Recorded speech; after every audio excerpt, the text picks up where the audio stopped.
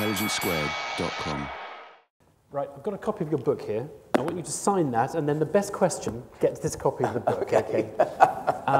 You can pick the best question. And ladies and gentlemen, you do say who you are. We've got someone at the back over there. If we start with that one over there, and then we'll take a gentleman down here. Yeah. Good evening, Professor Stiglitz. I'm Moritz. Because I'm Italian, I would like to ask you, what's your opinion about, for example, Italian policy, economic policy, after this day increasing fear of default of other countries like Greece, Spain, Portugal, and Ireland, the so-called PIGS? So, the sovereign debt issue, which I can preview everybody. Joseph Stiglitz will be talking about on Newsnight tonight, so you can get the director's cut of this answer on the program. Yeah, okay. What we've done is we've converted a private borrowing problem into a public borrowing problem. Exactly. We haven't solved the problem; it's still a borrowing problem, but we've converted the form of it, haven't we? How worried are you that these big state deficits, of which Greece, fortunately quite a small country, is a very extreme example. How worried are you that these are going to explode into serious issues? Not at all. I think that all these countries have the resources, capability, and the determination to pay their debts. You know, the irrationality of the market is highlighted by the fact that the credit default swaps for the United States, the bets that the United States are not going to pay off its debt, have also increased. Now, you scratch your head for a second, and anybody who understands American debt knows the following. The American debt is a promise to pay US dollar bills at the end of 10 years, 20 years, 30 years, 1 year, 6 months. But the fact is, we print those dollar bills. So we will pay that off. There's a zero probability that will happen. Now, you can bet on whether there's going to be inflation or there's going to be exchange rate, lots of other things. To bet on the U.S. defaulting on the debt so that is weird. Is weird. And that highlights to me the weirdness of the financial markets. But it's not, unfortunately, Greece has no printing press in its side. Greece does not. It cannot print euros because that's in the hands of somebody else. No, but I mention that to highlight the irrationality of the markets. And I do not think that there is any real threat. Yeah, but look, irrational markets can go crazy, like, you know, a herd of animals. They can run out. And I can tell you, if you're the Greek finance minister and you've got loans rolling over that you need to roll over, and no one will lend you money. That's a problem. That is a very, very big nightmare. And so what is the answer? The answer is that Europe needs to show a certain solidarity and say, we recognize that there is no fundamental problem here, that this is a craziness of the market. Markets demonstrated their rationality in the lending that they did, their irrational exuberance during the bubble, and corresponding flip side of irrational exuberance, there's irrational pessimism. We'll stand by all of the countries of Europe, and once they do that, that risk premium should disappear. If it doesn't, they should go even further and say... I mean, the Germans just may not want to. You're very kind of you to sign up all these obligations of European taxpayers, but the Germans may say, look, we told the darn Greeks to sort it out before the crisis. They didn't do it. Why should we be the ones who pick up the bill any more than your taxpayers have to pick up AIG? I think that all of your benefits from the EU, you're now focusing on Greece, but look at Spain. Spain had a budget surplus before the crisis. Spain had better banking regulation than the United States. You can't criticize Spain. No, you can't criticize Spain. And yet it's being attacked as well. The market is looking at small countries that are having problems. But the problems are, for the most part, not completely, but for the most part, problems originating from the global economic crisis. If Germany were growing strongly, German tourists would be going to Greece, and Greece's income would be higher. And they would, same thing in the case of Spain. If there had not been this rush of money into Spain, they would not have had the housing bubble. The bubble broke, and they are now living the consequences. So it's the consequence of the European framework, and a critical mistake was made at the time the euro was created. In the United States, we have a common currency. Yeah. But we have institutional frameworks. We have a large budget to help. If California has a problem, money winds up in California, and we have easy migration. Europe is a series of countries, and it could easily be that resources, it's much more of a hassle to get resources to Greece at the end. Let's take some more questions. We've got a gentleman in blue over there, and then I'll take the gentleman in white over here, and then we'll take the gentleman in the front row over there. Yeah, we'll take a few at a time. Yeah. Professor Stiglitz, thank you very much for your presentation. I'm David Hillman from Stamp Out Poverty. As I think you know, tomorrow the Robin Hood tax campaign will be launched in the UK. A campaign that calls on the government to tax financial institutions on their trillions of dollars of transactions, which could potentially raise billions of pounds to save jobs here, to increase development spending and spending on climate change. But my question to you is, what are your thoughts on the feasibility of financial transaction taxes?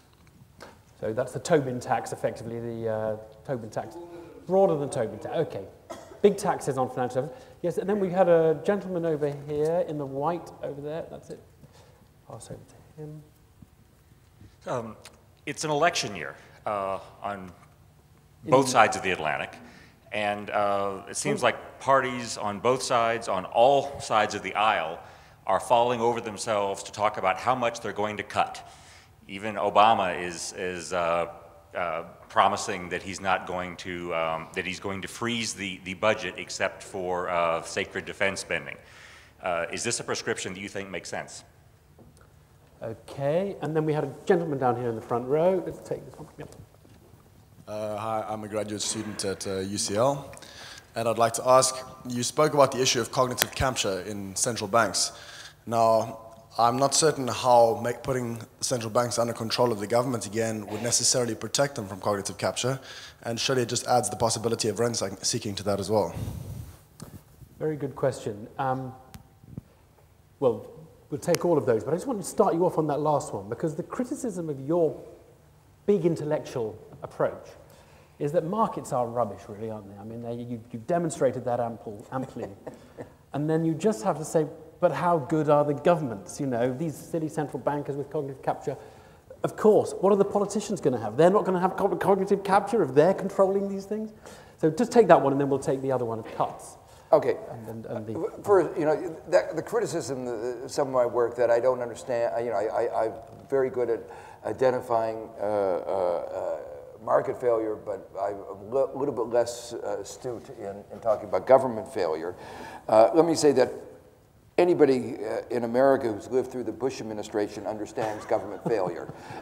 So I really, you know, and feels it very, very strongly. So I do think one has to recognize that. On the other hand, what I do think is that if you believe in democracy, it is important to have systems of democratic accountability. And that, talk about the Federal Reserve, for instance, the Federal Reserve is not only independent, but the head of the New York Federal Reserve is appointed by the banks, effectively. And he is the bank regulator and the person who was key in providing money. Now that's really undermining democratic safeguards. So I think that there needs to be some systems of checks and balances, but in the end, one of the, you know, what we have in democratic elections, the most important factor determining the outcome of elections in most countries is the economy. And yet one of the main instruments for controlling the performance of the economy, which is monetary policy, is not in their hands, in an independent central bank. And this notion that we can't trust democratic processes in controlling monetary policy, I find very deeply troubling. Yes, there are flaws, but so are there flaws in taxation and flaws in the bailouts. I've described a lot of the flaws in the political process, but unfortunately, the alternative, I think, is even worse. Yeah, we had one about cuts in election year and the sort of transaction taxes. Let me, on the deficit reduction, I think it's premature to cut back on spending. that, in fact, deficit reduction now will lead to larger debts in the long run, because deficit reduction will lead to a weaker economy, tax reductions will go down, tax revenues will go down, and particularly if the reduced spending is spending on investments in education, technology, infrastructure, and those things, you don't get the future tax revenue that you would have gotten from the growth that generated by these investments. I do think the implication of the large deficits is that we have to think much more carefully about how we spend money. So I'm very critical of the hundreds of billions of dollars that we spend in the United States on weapons that don't work against enemies that don't exist. We get neither security nor economic growth. So that seems to me a good target for cutting and reallocating that money to investments that will lead to higher growth and therefore lower national debt in the long run. The final question on the broad issue of taxing the financial sector, I'm a very strong supporter of that for the following reason. We have an overblown financial sector.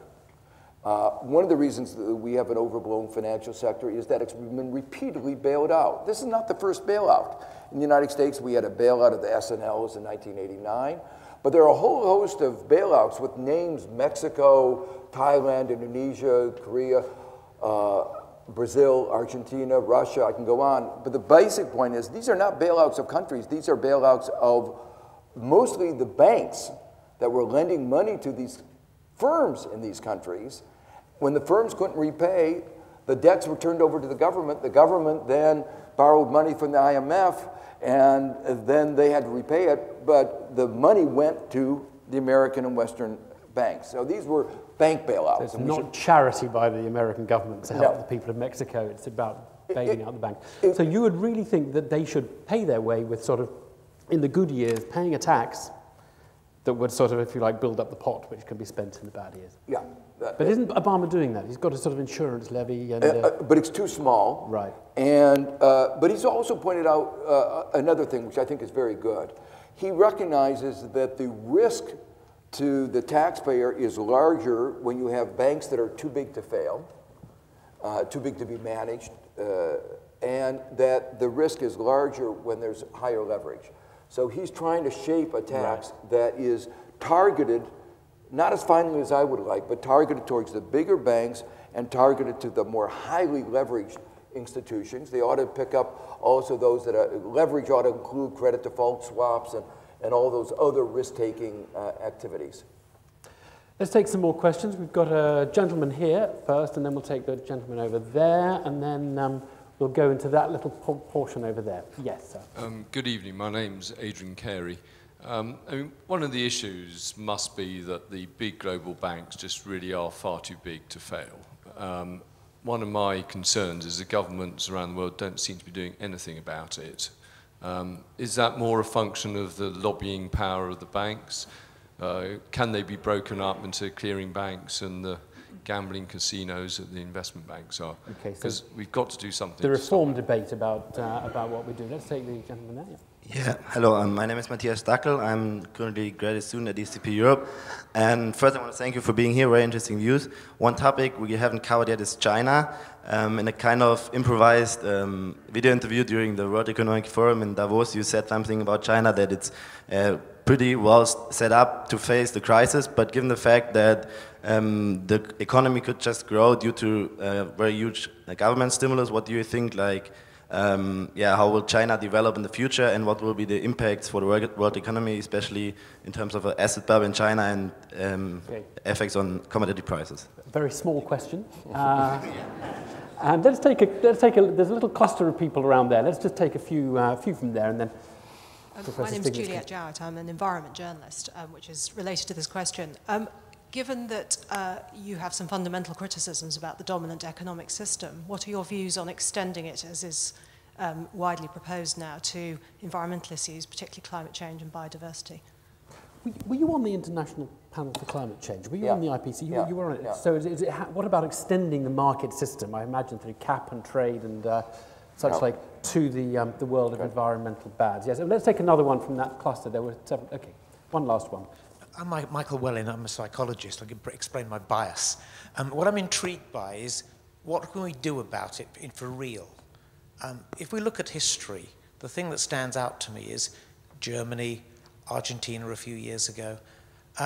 Inflation is the simple solution. It's a horrible one, but we just have 500% inflation, and the bank debts go down to 20%.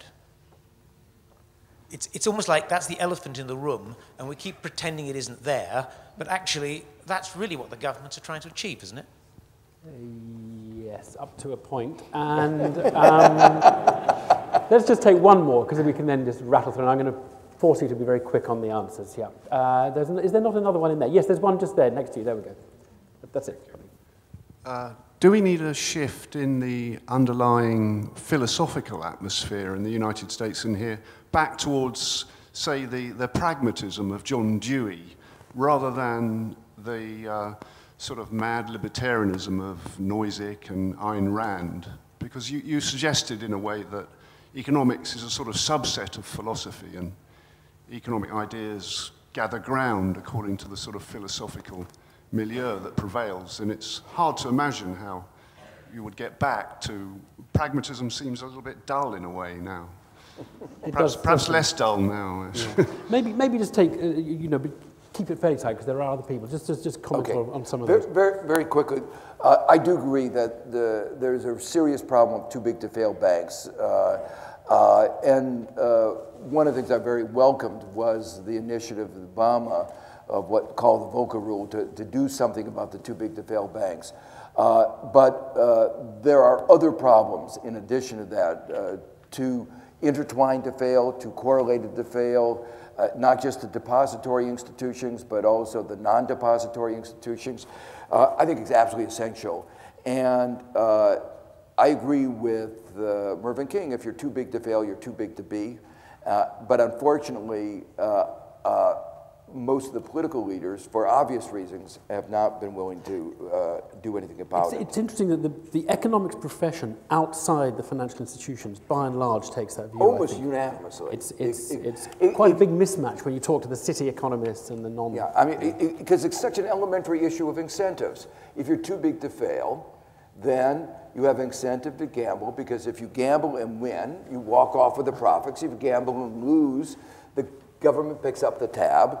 Why not gamble? And so it won't be the solution. No. I mean, I'm saying it's not the only problem, but it's a problem that stares you in the face. That why not do something about this? And no evidence that these big banks bring any benefit that's anywhere commensurate with the risks that they bring, and that's why there's a consensus on that. On the China question. China was, you might say, the best student of Keynesian economics. And it really feels good to realize that there's at least one country in the world who studied our textbooks. They had a very big stimulus, and it worked. Not only that, they understood the principle I was talking about before. Much of their money went for investments, green investments, to create a public transportation system, a high-speed railroad that would change the economic geography. Such rose-tinted glasses of China. They've built bridges to nowhere and motorways all places that have no cars on them. Just like Japan, didn't they? No, that was in the earlier 97, 98. They have a lot of roads that are, you might say, low-density optimism on future growth. But the other side of it is, 5 years ago in their fifth-year plan that they announced, they said, we need to wean ourselves off of this export dependence.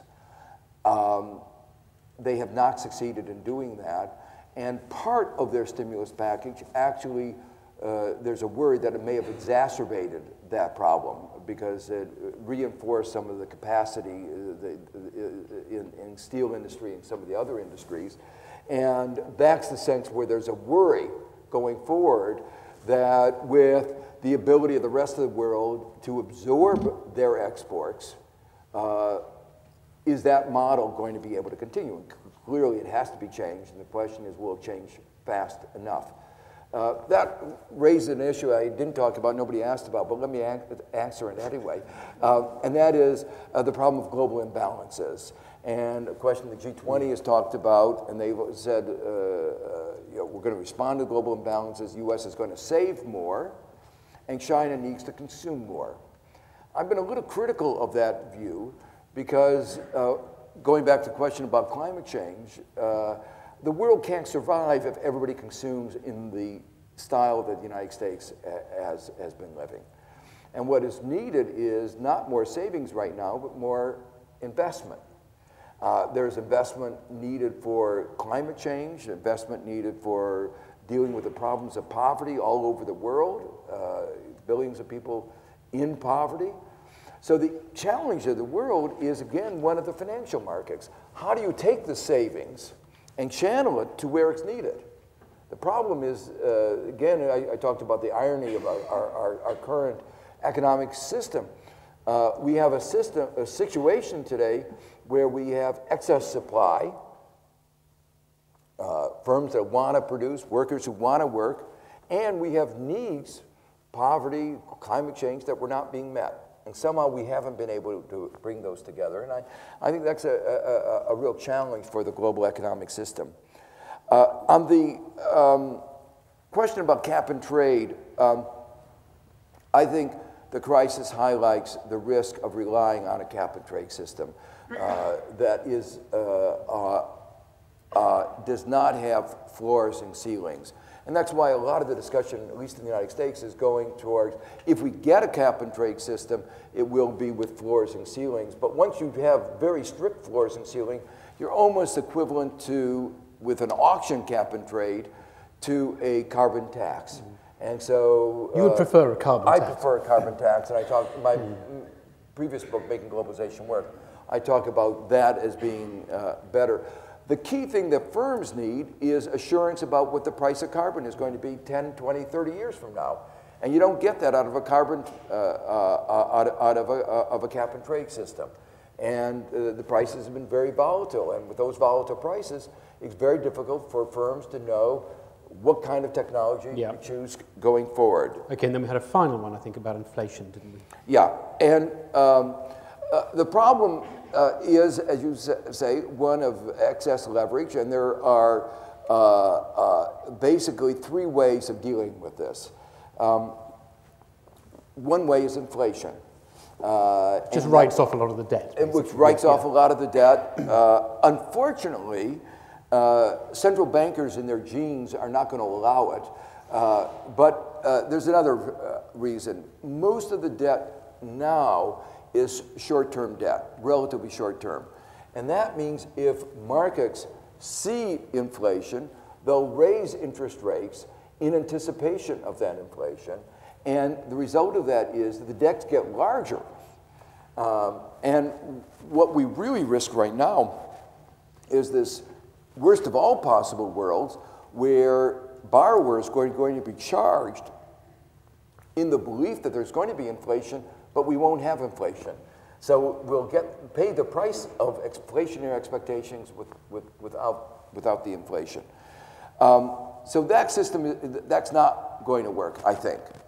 The second way that we could do it, and we should have done it, is a restructuring of debt. That's what bankruptcy does. That's what the thing I've advocated, the Homeowners Chapter 11. These are debt restructuring. Many countries have gone through debt restructurings. But there is enormous resistance of the banks to doing that kind of debt. So this would literally be going in and saying, look, we're taking this portion of mortgages or this category of mortgages, these are being written down to an affordable, usually an affordable proportion of affordable level, and now you carry on making payments with a realistic mortgage. That's right. And that you've just written off the debt rather than inflated it away. Okay. Well, it's going to be written off. They can't pay it. So they can't pay it. One way or another, it has to be written off. And it's just saying, are we going to struggle on for another 10 years? Yeah. Are we going to do it smoothly, or are we going to muck around? Now, what's the third one then? Muddling through. Okay, which is what we're going to do. And that's the one we're going to do. Yeah, right. Okay, we've got time for a couple more questions, and we'll take one here. Yep. And then we'll take, I'd like to take someone at the back if I can, because I've been a bit undiscriminating against the back. We'll take the lady right over on the side over there. Yeah, go ahead. Hi, my name's Susan, and I'm a sixth form student. And from what you have discussed tonight, how many of the lessons or recommendations apply to rapidly growing economies like China or India? And are there any additional dangers following macroeconomic management in those countries during the next decade? Okay, so lessons for the high growth economies. And then we had someone over here. Yep, if you just chuck the mic over as fast as possible. Yeah, this is the last batch of questions, I think. Yeah. Hi, a question from a damn Greek, as it were.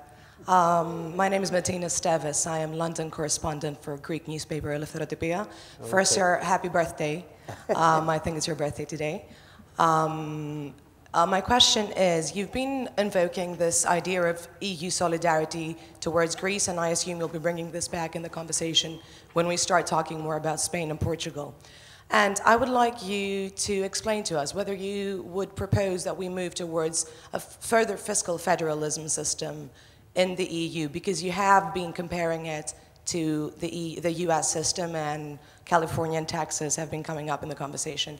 And also, on the euro, would you diagnose speculation on the part of the markets against the currency? Yeah, the Greek Prime Minister said he thought they were being targeted, really. Yeah. And then we'll take one more, and you've got 30 seconds each of these, Professor Stiglitz. Yeah. Just pass it right down there, and then we'll have to close. Henrietta Royal, I'm the CEO of City University. Professor, you've been quite tough on the banks, understandably, and the regulators.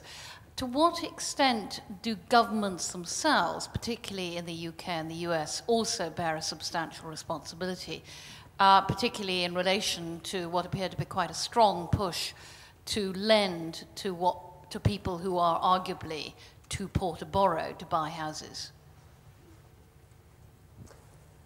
Yes, that's a similar one, isn't it, to you know, the cognitive capture question about the politicians make mistakes too, but yeah, go ahead, take that. Well, let me begin with that one first. That's an argument that is been pushed forward in the United States, particularly in context of the two what we call GSEs, government-sponsored enterprises, Fannie Mae and Freddie Mac. The point to remember is that Fannie Mae and Freddie Mac were private institutions. They were privatized almost 40 years ago, more than 40 years ago, in 1968. So they always were, throughout this period, they were private. Now, I wish it were the case that government saying to the banks, we think it would be nice for you to lend to poor people, would lead them to behave in the way that we want. Right now, we would give a speech and say, we wish we would lend to small and medium-sized enterprise, create jobs, and then, lo and behold, we would start having a burst of lending and our economies recover. The fact of the matter is that banks have never listened to speeches. They are responding to incentives or distorted. You know, they had incentives for excessive risk-taking, incentives for short-sighted behavior. There is no evidence in the United States that the mess that the banks got themselves into had anything to do with any speech given by anybody about lending more. In fact, in the United States, we have some evidence that there was a part of the lending that went to what we call CRA, Community Reinvestment Act, which is money channeled into inner cities. And the default rate on that is lower than on other parts of the lending. So the lending that had you might say, a social objective that was a little bit forced on them actually did better than the other lending.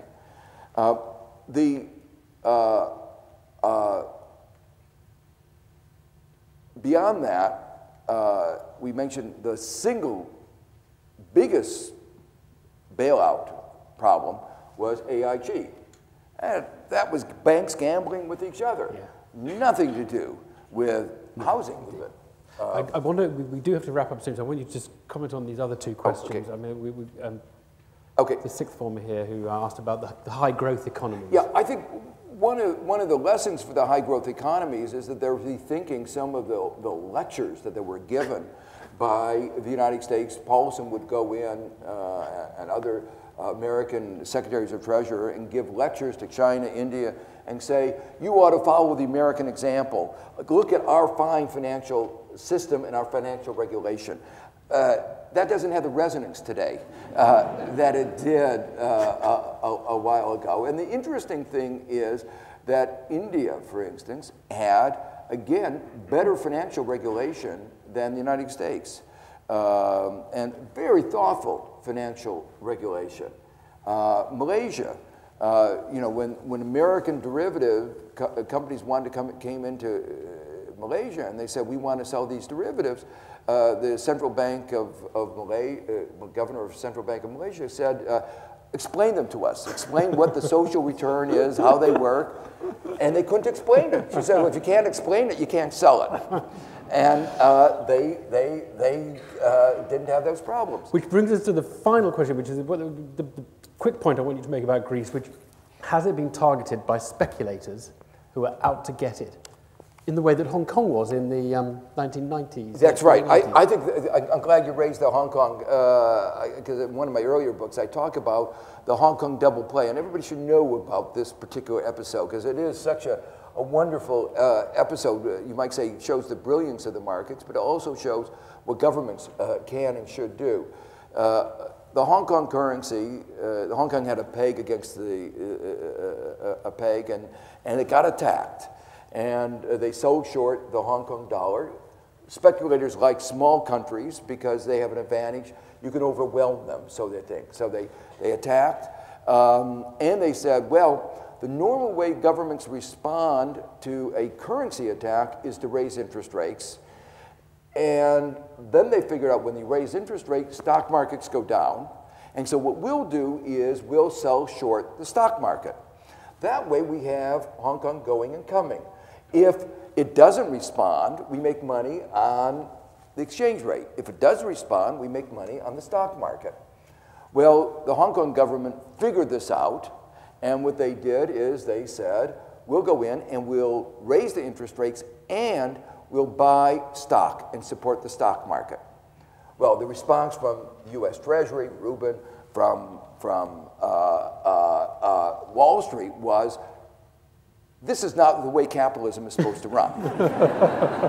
When we attack, you're supposed to transfer money from your country to us, to Wall Street. This is the rules of modern capitalism. Don't you understand? And intervening in the market like that, well, that's, you know, the upshot of it was Hong Kong made a pretty profit out of it. It outwitted the speculators. And I'll leave to you to figure out what the implications for Greece are, but it is clear that there is at least a possibility that a similar kind of thing is going on today. We have to decide who to give the book to. I'm going to steer you towards the sixth form girl over there, okay, because she's the young one. Okay. You can see? Okay. One last question before we close. One last question before we close. We're in a hurry. We're in a hurry. Do you get more left-wing as you get older? Because you're quite left-wing, really, aren't you? Well, you see, I think of myself as being very centrist. And I do get criticized from the left because I believe markets are an instrument for economic growth, but markets have to be shaped. Now, what is true was that when I went to the World Bank and I saw some of the things that went on there, I became more aware of some of the problems with unfettered markets.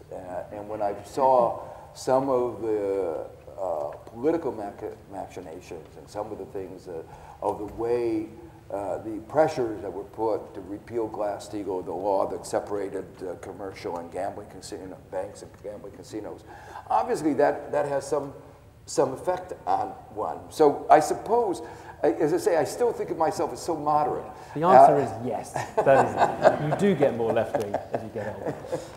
We have to let you go because it's your birthday. You've got dinner. You've got news night. You've got to rush off. You've barely touched all the stuff in the book. So buy the book. Professor Stiglitz, I'm actually going to ask you, by the way, if you can just let him run out, because he really does have, it has to fit in quite a lot before Newsnight. It's been a great pleasure. Thank you very much indeed. Thank you.